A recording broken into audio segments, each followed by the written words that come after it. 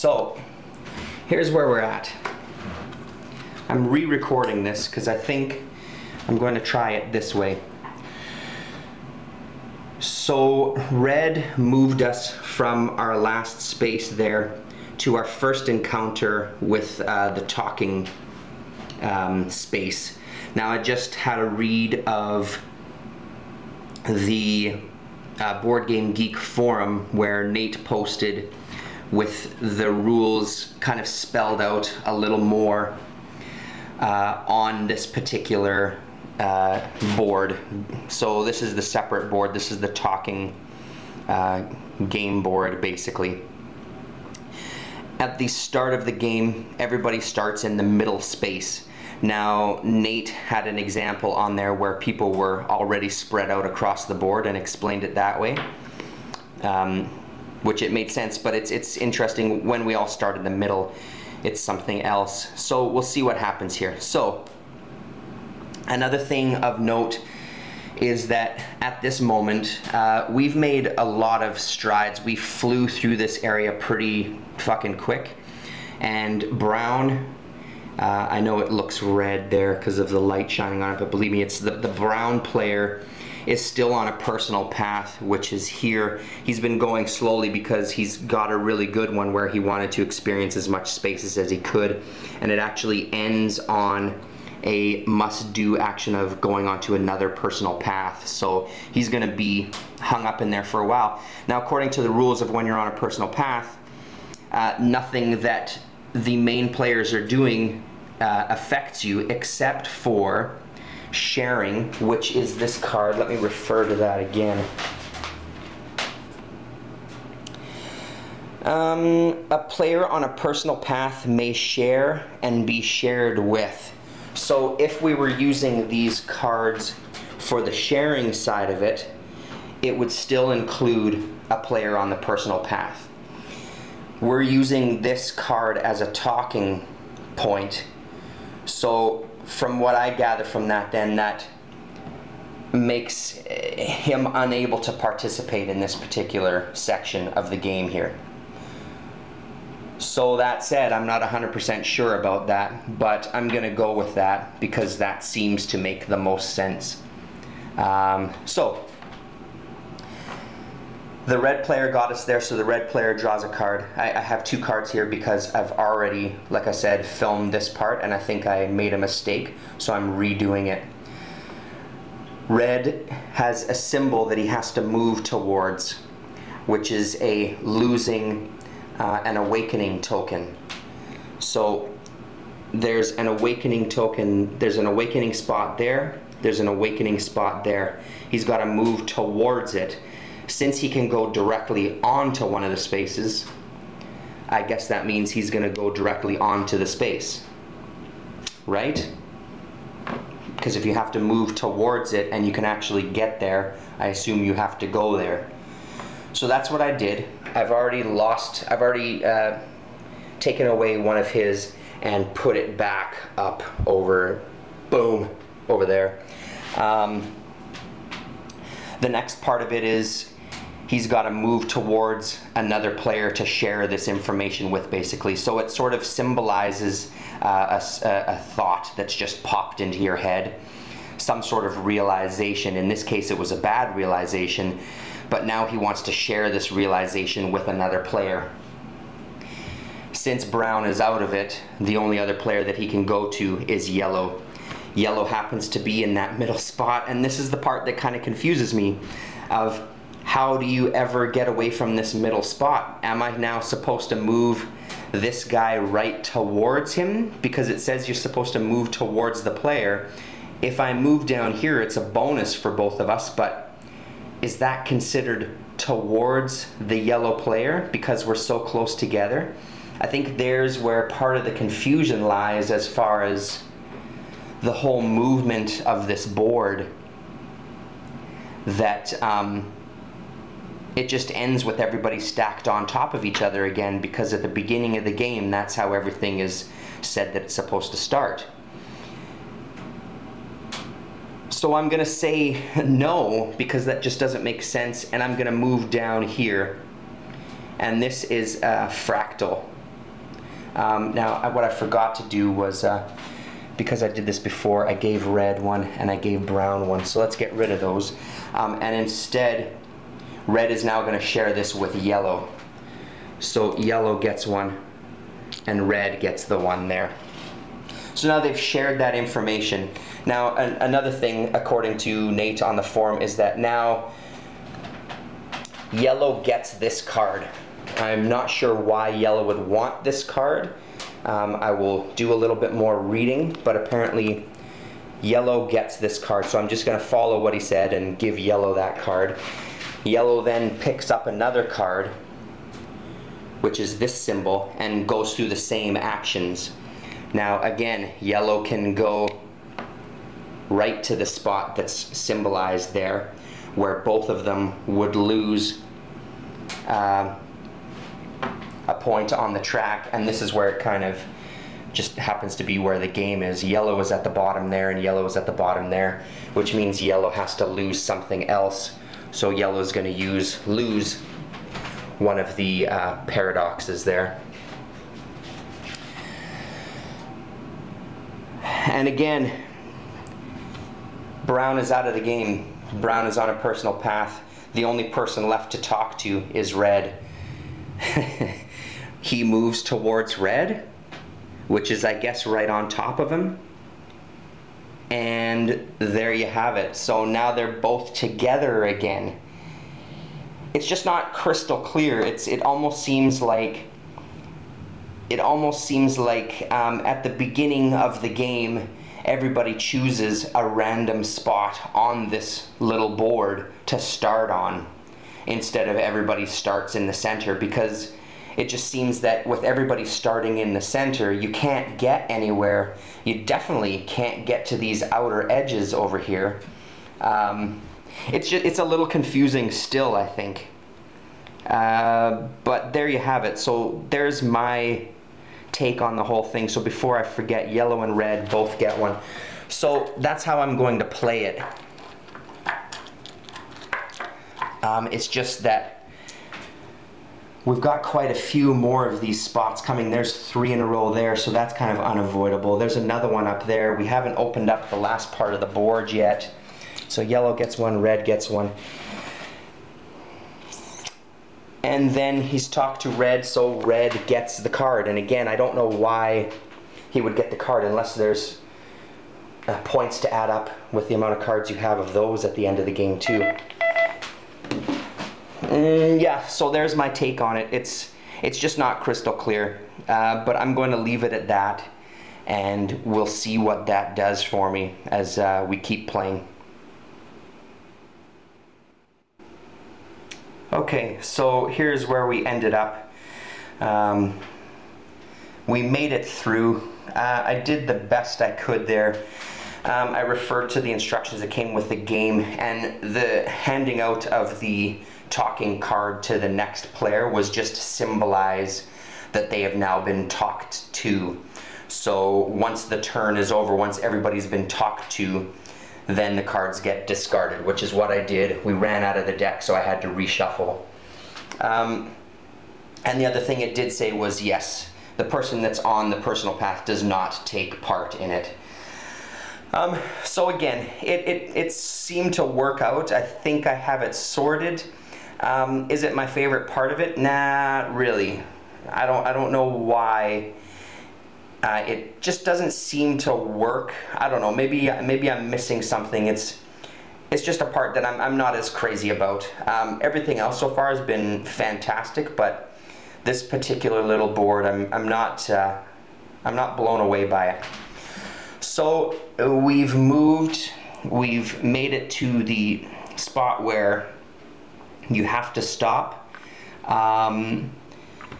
Everybody's experienced it that can, because like I said, again, this guy is almost done his second personal path, but he's still on a personal path, so he's missed out on a lot of activity. Some of it may be beneficial. I'm gonna move it back because now comes the part where we open up the board one more final time. So we open it this way. We'll take the token off for now. See if I can do this one-handed here. And we are on, sorry about that, we're on the final phase of the game here, which looks like this. So we're on the final leg, and then we end up down here enlightened and ready to take on the job of the shaman for the town. So, and as you can see up here, we've got a whole bunch of mantras coming up. So it's a good thing I've been buying some more of those. Yeah, so that's kind of all the spots that we're going to deal with. I don't see, I mean, I'll come in at the end. Oh, here's a bunch of jewels too. I'll come in at the end and talk about the end, and we'll go through the points and stuff. But until then, I don't think there's much else that's going to happen here that you haven't already seen in the video. So we'll see you at the end of the game. Okay, everybody. So we had this is now the next day, and we're at the end. I've tallied up all the scores to see who's won. So let's have a look at what happened here. So the paradox, or the fractals there. Brown really had a rough game. Not sure quite why that is. Maybe he was on, I know near the end he was on a few personal paths in a row, so he missed out on some bonuses that a lot of other people had. I think he had just a hard time overall, which I think I'll be able to explain in a minute. I'm going to show you the scores, and then I have a couple of extra bits of info that I was doing wrong as I was playing, that when I reread the instructions, I mean, with games like this, it's a lot to take in everything at once, as far as, especially when you're dealing with terminology and symbols and things like that, and just a game that's a little more, it's not quite abstract, but it's not your run-of-the-mill world that you can kind of easily sink into, which it's not a complaint, and it's not a bad thing at all. I love it for that, but it does take a little bit more time, I find anyway, for the rules to kind of register and figuring things out. So we'll start with the scores here. So as you can see, he had 0 there. Let's get one of the cards here. He had nothing for the fractals. I believe next was the awakening tokens, and he had none of those as well. Let me find the card here. There we go. So the fractals, 0. The awakening tokens, 0. The diamonds there, he had 1, and he won the time just once, so he had 3 of those. What he did do well, though, was the personal path card. So that's one of the things you can see there. He had 5, yellow had 3 of them, and red had 4 of them. So because he had the most, that got him a few bonus points here. 3 extra bonus points, which are down there. Yellow did a little bit better, so his total was a mere 8 points. Yellow did a little better. 1, 4, 2, 4, 3 of those, with a total of 20.5. But it was red who really just dominated. And that extra bonus, I mean, you know, they dominated even just with the score, but the extra bonus of 6, because they had the most. 16 of them he had. 6, 5, 2, 4, giving him a grand total of 36. I'm not sure what he did differently or how he played differently, because he still had a fair amount of personal paths. It might have just been timing for those personal paths. When you're hitting a string of intense moments, if you're on a personal path and you can avoid all that, especially if your numbers are down here, it'll definitely help.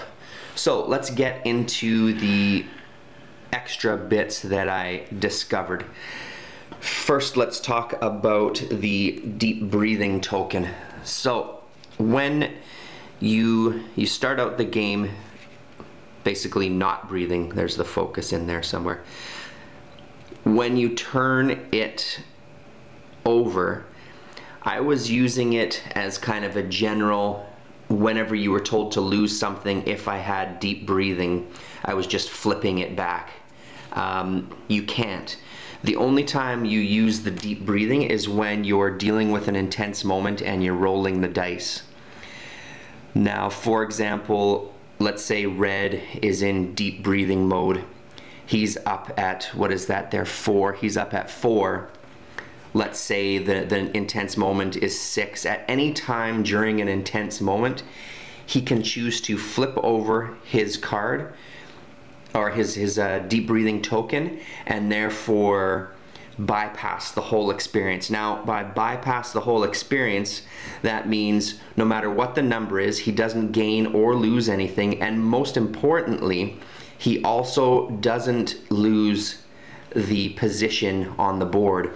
So when everybody else has finished their intense moment, if they've chosen to play, everybody goes down a cube. If Red has flipped his deep breathing token over, not only does he not gain or lose, he also does not lose a position on this chart, which I think is that's a pretty major game changer there as far as I'm concerned, because that was the thing that was affecting us most with all these losses, and keeping us really low on this whole board overall, was the fact that we kept having to go down. So if you can bypass, even if you are high enough that you've missed the number, if you want to save up those for later in the game and you have that deep breathing token, it's probably worth flipping it over just to save your position, and next thing you know, you're up at the 10 and you have no worries for the rest of the game. Even so, then you don't have to concentrate on choosing deep breathing, you don't have to worry about going under, because I believe the highest number on the board was 6. And the dice, the highest number you can go up is +2, so that would bring you to 8. So you'd be good for the next couple of challenges, probably few challenges, as even when you got in this 7 and 8 range. So that's very important. Another very important factor that ties into that, and I don't know, I started editing together the videos and I watched the first part and I talked about this board, and even in the video I made a point of saying something along the lines of I should really read up on this board a little more again. I really wish I would have done that. For some reason, it was in the back of my head for most of the game, but I thought, well, if this one has this going on, I wonder what the purpose of this one is. And if I would have just taken 35 seconds to read the section, I would have noticed that this is an incredible side of the board as well. Again, we're just dealing with Red. When we were at those points where there was, say, 6, let's say there was 5 intense moments in a row, we played a 3 card. What this allows us to do is move extra spaces. So we play the 3, then because our token is here, we can go up to 1, 2, I believe it's only up to there, 2, possibly 3 extra spaces. But this little graph allows the individual player to just bump up extra spots, which again would have really helped in this whole gaining and loss problem that we kept getting into if we could have just utilized this and gone those extra spaces to bypass all those intense moments and maybe land on a spot that was a benefit to us. So again, that's more about like navigating your trip a little better, right? Like avoiding the bad vibes and just carrying on, keep on keeping on.